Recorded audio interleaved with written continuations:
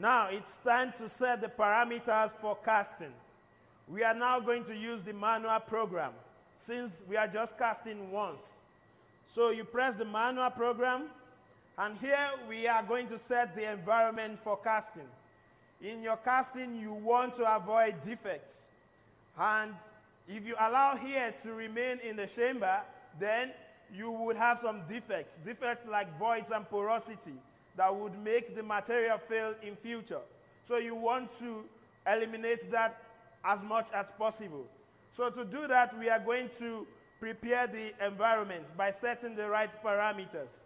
So you see the vacuum level bar is where you put in your parameters that allow you to pump down the vacuum, and you have a vacuum chamber.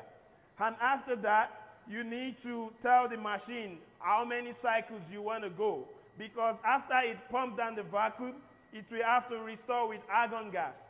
Remember, argon is an inert gas and wouldn't react with your metal. So, and that's the reason why you're filling with argon. But you want to repeat the cycle like 2 or 3 times to be sure that you don't have oxygen in the chamber. You don't have nitrogen in the chamber. And all you would have is argon. So now I'm going to set this to e raised to power minus 2. So here you press here and just put in your value, minus 2. And you press the plus or minus sign to put the minus sign. Then you press enter. So we are pumping down to that level. Then we leave the argon restore value at this particular value, 8.2 exponential 2. Then the number of cycles, I think we should keep that at 2, which should be fine for this casting. And when you do that, you press enter. Then you leave the purge gas as 1. If you put 0, then you won't be able to fill in with argon. So 1 means on. So now we are done with setting the parameters for the preparation of the chamber. Now we are going to set the next set of parameters.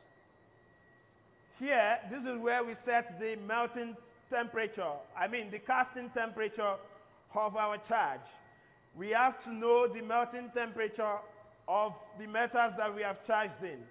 For copper, it's about 1050 degrees Celsius.